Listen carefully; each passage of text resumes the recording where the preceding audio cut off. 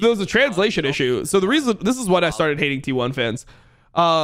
This is when I started just rooting against T1 actively. So there was a severe translation issue in an episode that I had with Bippo on the Crackdown, and it's comical the level of hate I'm seeing for things that were never said. And you just go down this. So let's just go. Number one, like all these are like negative, right? Like all the ones in Koreans are negative.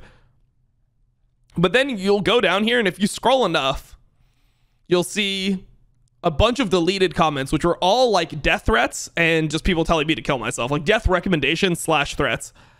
So there was just all of these ones that I responded to that were deleted. These were all just death threats, racism, like just over and over again, you know? Like these are just like, look at all these deleted comments, bro. Look at all these. And that just made me like, it